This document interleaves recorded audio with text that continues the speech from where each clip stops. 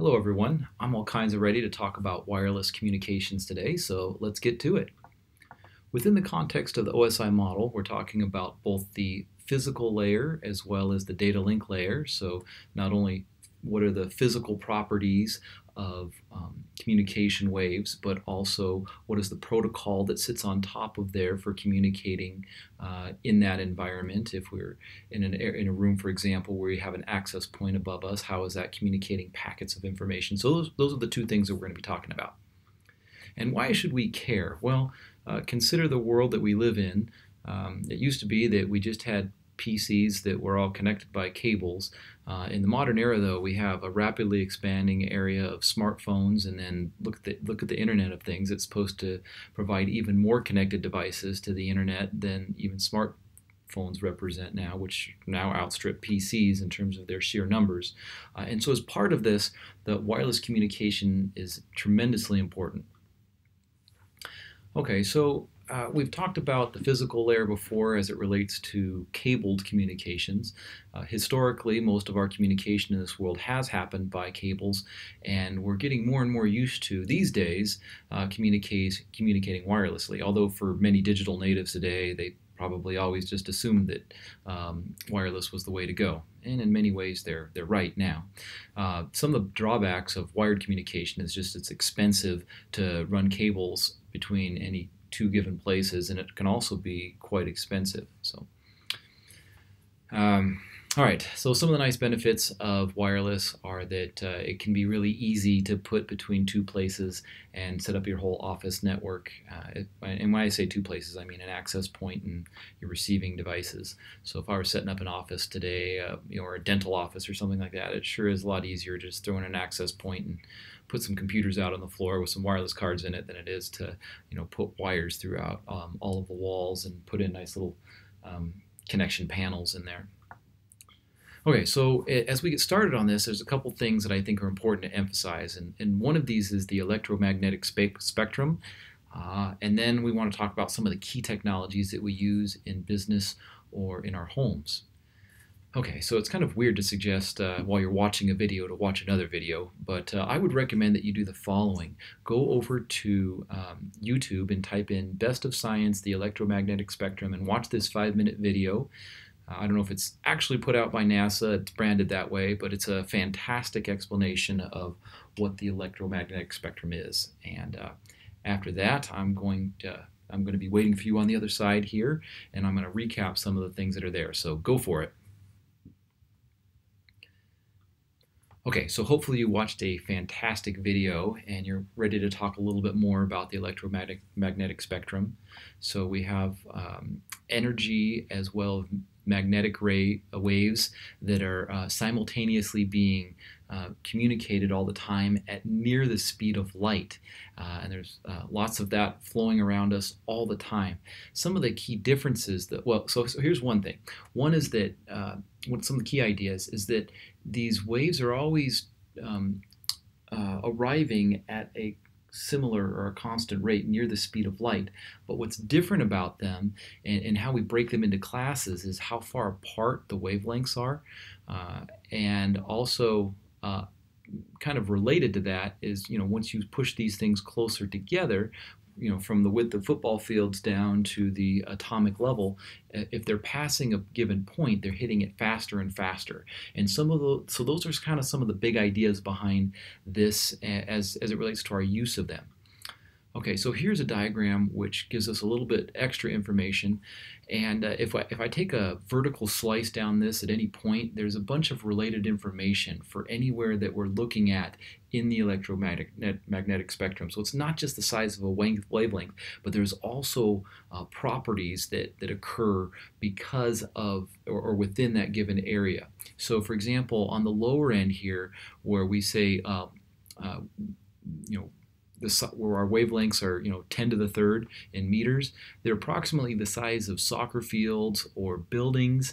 And as I go down a little bit, there's a class that exists in which are called radio waves. That's just a name we give to it. We can see what type of source would generate that. We can see how fast that hits a fixed point, and how fast something hits is in hertz. And so again, going back to this fixed point, how fast is something hitting that fixed point? It could be in hertz, kilohertz, gigahertz, and that gigahertz name you may have heard of before, because if you look at your wireless devices, they typically talk about 2.4 and 5 gigahertz. So that's how fast, how many waves are hitting a fixed point per second. Okay, so moving along, just to maybe the bottom here. So not ready to move along yet.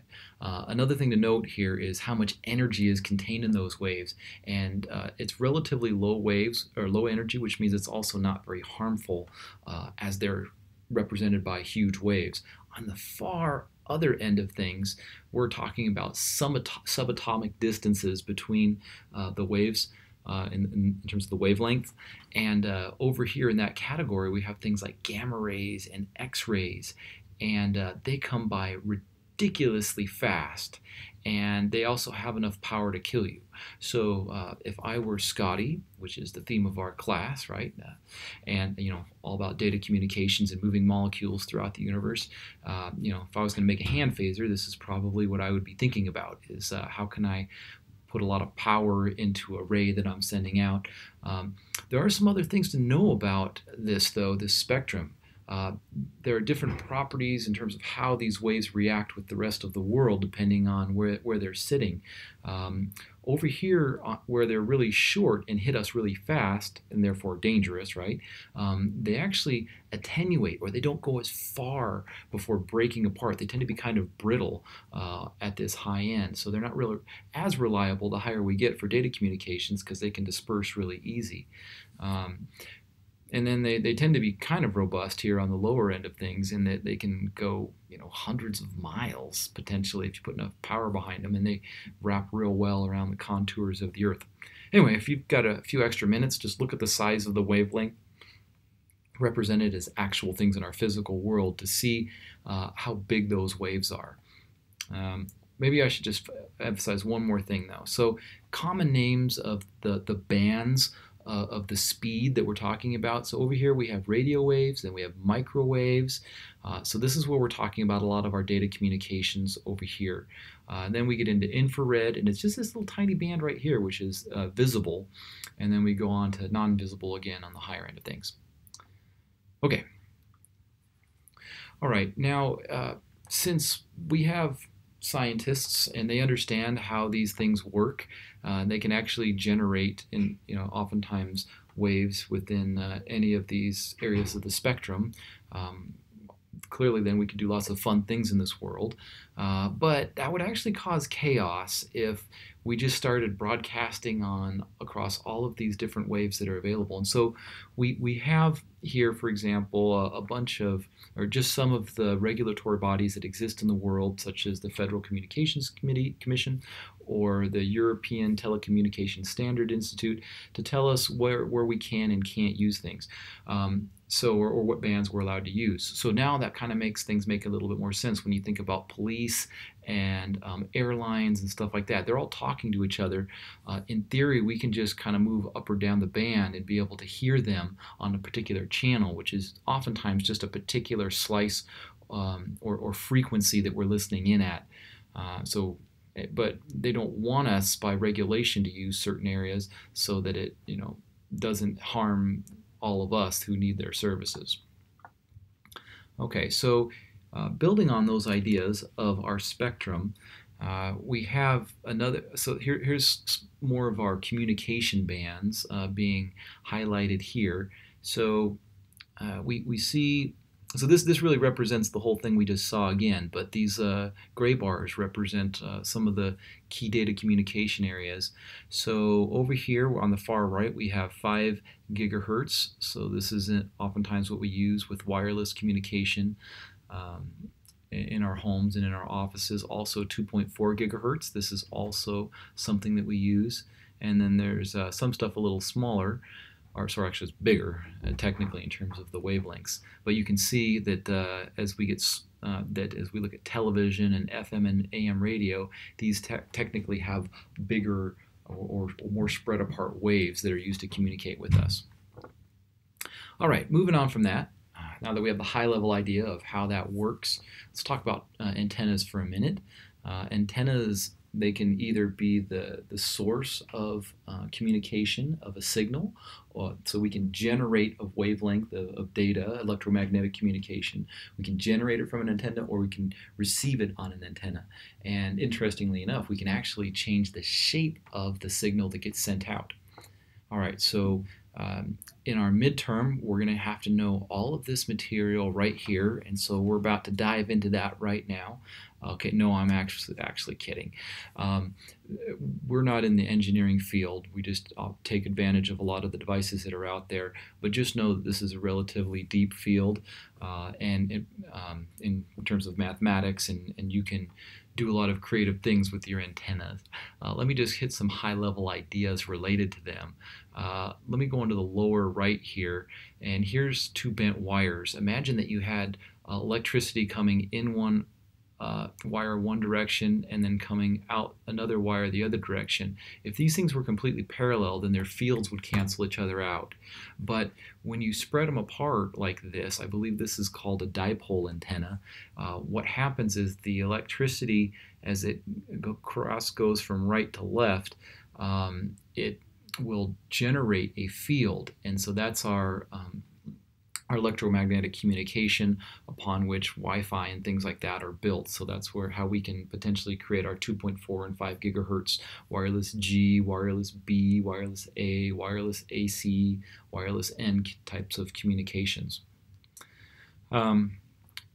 We have the ability to create lots of different patterns, as based on mathematics, right? We can, and also just the shape of our antenna. We can create different signals in different shapes. So one is omnidirectional. So this is kind of just like a straight up stick on the back of a lot of devices, right? Just straight up and down. It creates a donut pattern. But if we don't want to go in 360 degrees and up and down, we might have more focused broadcasts that we need to make. And in particular, let's look at the Yagi and the parabolic down here. These imply that if we need to send things between two places, we can send it over a long distance and it can be very focused. Some of the terminology that we get when we're talking about antenna are gain. I watched a bunch of videos on this just recently to understand it a little better. dBi means decibels from isotropic, meaning isotropic means there's like this, if you had an antenna, an isotropic antenna is theoretically a sphere, and so it broadcasts out perfectly in every direction. Well, when you add in gain means you're starting to focus it in a particular direction that's not in a sphere anymore. And as you just change from going from a sphere to focused in a direction, you actually get higher decibels or power focusing in a particular direction, kind of like focusing light going out in one area. Think of a flashlight. You can go in all directions, you could focus it in one place. So the power kind of goes up, or the perceived power, if you focus it in a particular direction. And in terms of regulating this or measuring it, the way the number or the term that we use for that is EIRP, effective isotropic radiated power. So if we put more wattage and power into our antennas as we're broadcasting, then in terms of how they're received in the world, we can say, hey, this is a much more powerful one based on this this term right here. One thing, so decibels are actually kind of a generic term across many different things, and so oftentimes you'll see like a dBi or a dBm or a dBd, and it really, so it means different things in different contexts. So dBi meant kind of like the difference from just a spherical broadcast. But the one thing I want to talk about, though, as it relates to the overall power of your broadcast is just attenuation. And we get this with our physical media as well, and our wires. And basically the high level idea being that the farther you go, the more signal loss you get, or just generally any loss that you get that could happen not just for distance but for other reasons as well, as we're in the wireless area. So what are some of the things that are going to impact both how far we go and how good our connection is? And by the way, if our connection isn't very good, if our signal's not very good, what'll happen is it just takes more error checking and correction to get a signal across, therefore a lower overall data communication speed. So some of the things that are going to affect the signal, things like how much power we're pumping into our antennas, how good our antennas are, what's the type of radiation pattern that we're using, and also are there obstacles in the way. of the thing that being broadcasted from point A to point B. So related to attenuation, if you were setting up an area in which you wanted to receive Wi-Fi, for example, here are some numbers related to the attenuation or the reduction in strength of your signal that you're going to get based on common properties that are around us. So do you have a drywall wall in front of you or between you and the source, the access point? Do you have a glass wall with a metal frame, a cinder block wall, a metal door? As we go through the list looking for low and high, we see, for example, that a window and a plaster wall are about the same in terms of reduction, but it gets worse if we have metal frames on a glass wall. Cinder block wall is actually better than a glass wall with a metal frame. The worst thing in this list is a metal door in a brick wall. I don't know why you would have a metal door in a brick wall in your house, unless maybe you're a doomsday prepper and you're planning to wait out the zombie apocalypse. I don't know, but your Wi-Fi signal is not going to be as good in there if you're waiting for that. Okay, so here's another thing I think is interesting, this idea of antenna gain. So remember before I mentioned that gain is about shaping the signal that you're getting away from the isotropic ideal, which is a 360-degree one. I started looking into this idea the other day as I was looking at antenna on the back of some devices in our lab. And I assume that higher gain is better, and that turns out it's not necessarily the case. As we go to the low end, gain, again, it's referring to the shape of our broadcast. So we get a nice circular broadcast here, more probably in the shape of a donut on the low end with a 2 dBi antenna. If we go to this antenna up here, 9 dBi, the good thing is it's actually going to go out physically farther from the source, but if you're underneath the antenna or above the antenna, you're not going to get very good reception. So a story that I heard related to this was, imagine that you have a cafe that you have, or a restaurant with a big courtyard. Well, if you're inside the building, then a 2 dBi antenna would be a good one to use, because like a donut shape, everybody within there is going to get really good stuff. If you're out in the courtyard, you're really far away maybe from the source, so you might want a higher gain antenna. But the issue is, yes, it might go out many hundreds of feet into the courtyard, but if you're just a little bit above or below the broadcast signal, you're not going to be getting any reception. So just kind of interesting ideas there.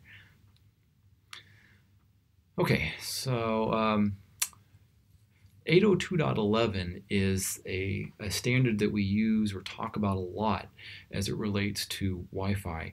And in your readings, you may have seen other pieces of information in addition to this. I'm just going to focus on a couple. Some of the things that we focus on quite a bit in our different types of Wi-Fi, as we talk about like 802.11a, B, C, G, etc. Maybe there's not a C, but anyway, got carried away there. But some of the things we hear about are what channels it broadcasts on, like 2.4 gigahertz or 5 gigahertz. So there are different areas of that spectrum that you can broadcast on, and there's some pros and cons that are now predictable to you, or should be, based on which one that you're picking. And then there's also another term here, DSSS, Direct Sequence Spread Spectrum, which is, it can be a little bit problematic. And then this other one, newer one, orthogonal frequency division multiplexing. Oh, that's a mouthful, isn't it? So hopefully I'll have some opportunity to show you some differences among these or between these in a bit. But well, let's see. I think I've got something I can pull up real quick. So with the direct sequence spread spectrum, if we divide up our range that's available to us, so 2.412 here to 2.472, if you just go up and down, so think of a radio station, how you can go like, let's just say 102.7, you can go down to 102.6 and up to 102.8, same kind of idea. If you go around a given frequency, then we call that area, and within a limited span, we can call that a channel. And the key issue is when you're hooking up your access or when you have access points in the ceiling and devices listening, is you don't want your access points to be overlapping in their channels. You want there to be a little bit of a gap. So oftentimes if you had a device that read such things, you would see that maybe one access point in the hall is at 1, another one's at 6, another one's at 11. And then I'm going to go back to where I was before here. So that's really about the direct sequence spread spectrum. So you've got channels and all the frequencies are kind of combined around given channels. This other one, there's a lot to this. You can look up a tutorial on it, but one keyword I thought I'd pull out is multiplexing. So here's a picture of multiplexing. It's the idea that you have multiple inputs, you combine it into something, and then you demultiplex it later and separate it out. So lots of pieces of different types of information can go in, get combined into a signal and come back out again. There's a lot to this. I think this explanation right here is about as good as it gets for this.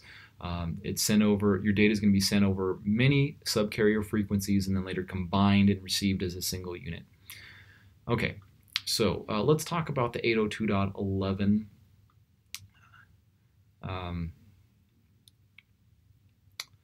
standards that we have here. So I just pulled up a Wikipedia page, and so you'll often hear things like 802.11, B, A, G, N, AC.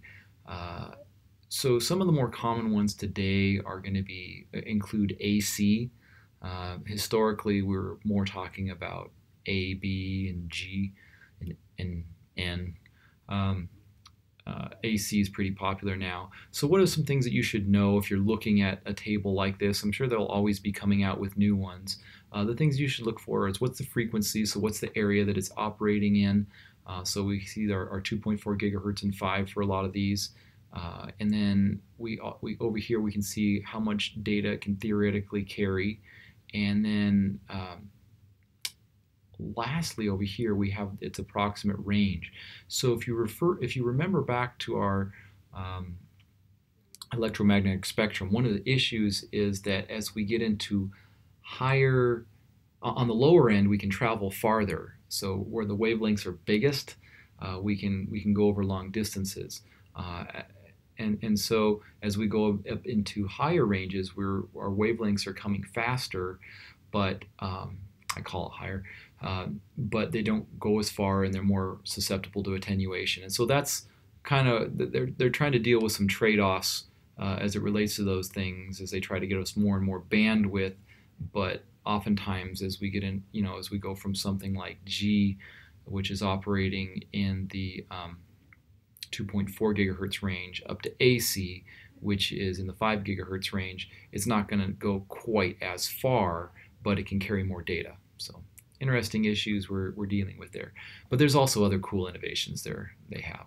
So as we compare 2.4 to 5, 2.4 goes farther, 5 is faster, 2.4. Oh, one thing about 2.4 though also is that another issue that it has, even though it does go farther and not quite as fast, some issues that it has is that it competes with microwaves and Bluetooth and stuff like that in the same range, and so interference can slow it down. So neither one is really perfect. 5 gigahertz, it can go faster and farther, but faster, but it goes shorter and is more susceptible to interference and being broken up with attenuation. So if you wanted, you could play with this and fill out the rest of this table and check your understanding there.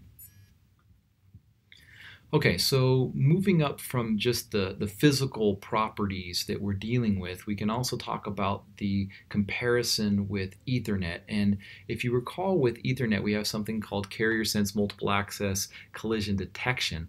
With wireless communications in 802.11, we're talking about carrier sense multiple access collision avoidance. It's a similar idea in that we're still trying to send across packets, but it is a little different in that the packets have just a little bit more information in them. Another issue is, that rather than with collision detection on regular Ethernet with wires, you're listening for when a crash happens and then you back off. With collision avoidance, you're actually waiting for like a token or an acknowledgement that you're allowed to send. So that's the big difference. So maybe think about decorum and proper manners. In some countries, it seems like everybody talks at once in government and politics, right? I'm thinking of Britain. It seems like everybody's yelling at each other there. Whereas I think you're going to take turns in America in our government if you have something to say in Congress. So I guess we're more polite potentially with our wireless communication with collision avoidance. We just wait for somebody's turn and give them a chance to talk. So here's an almost impossible little diagram to see, but it just says, you know, you're putting together your packet that you're going to send, and then you're really just waiting to see, hey, is it clear to send for me? And you just kind of wait and you back off random amounts of time if it's not your turn to talk yet. So close enough to understand. As it relates to the differences in the frames or the packets of information that we send, technically we would call it a frame at this level. We see that there's this extra frame control on the, on the bottom end here we have our regular Ethernet on physical wires. On the top here's our wireless 802.11. So there's a little bit of frame control on there. We'll ignore it, and there's 4 addresses rather than 2. So we're still going to have like a to and a from address in there, just like with regular Ethernet, but there's some additional information in there that can be used for forwarding frames if that's needed. Okay, so issues related to radio waves. So they're not perfect. I mean, they're great because it's cheap to set up a wireless transmitter and access point, but there are some issues. Obviously, we saw some things about attenuation if you're passing between walls and things like that. Just physical things can also get in their way. You can your waves can bounce off and reflect, and even if in a given room, if the paths can bounce off each other and then arrive at the destination source in ways that are kind of out of sync and will cause interference. So there's a communication that's being meant to be sent, but it gets it bounces because it's the same information is being bounced into as being emanated out broadly. It might bounce off the same information and arrive at different times, and then so you have to correct for that, and it might sound to the receiver like, hey, is this new information or is this the same information I already got a millisecond ago or something like that. Other issues is, unlike a cable, wireless is just floating around everywhere. So if you want to listen to it, potentially it can be tapped, and that's more of an issue for your security class, but something to be aware of. As it relates to that, we do some tasks in our course where we drive around and we note how we can use software to identify what are all the open networks around us and what are the security that they're running on there. So clearly people can take advantage of that and do bad things to you.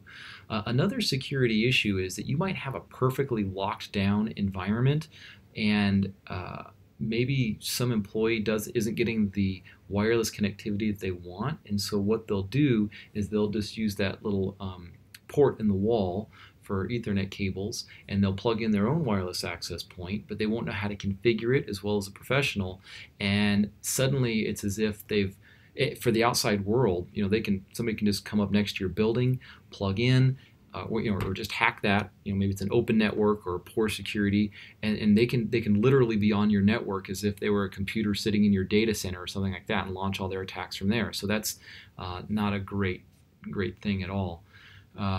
And so this isn't so actually that can have multiple bad impacts. I want to tell a little story about something that happened at a church once. I was a volunteer in Oklahoma City to help out with a lot of their church buildings and deal with some of their issues. And in some parts of the building, they were dropping their wireless connections frequently. And what had happened was some people had plugged in their own wireless access devices in offices in the building, and those were in addition to the ones that were already there that were installed by facilities management. And so here we are looking at some of our channels there. So some of our access points were on, maybe channel 1, and others were 6, and others were at 11. But then when they plugged in another access point that was a rogue access point, well, it wasn't being managed, and it turned out that as devices were trying to listen, they kept on jumping between different access points, and it was causing them to drop connectivity on a regular basis because anyway, it just, you weren't able to maintain a connection well when you kept on jumping between access points every couple seconds and trying to collect your data packets from different ones. And so that wasn't necessarily a hacking issue, but it did bring down the reliability of the network.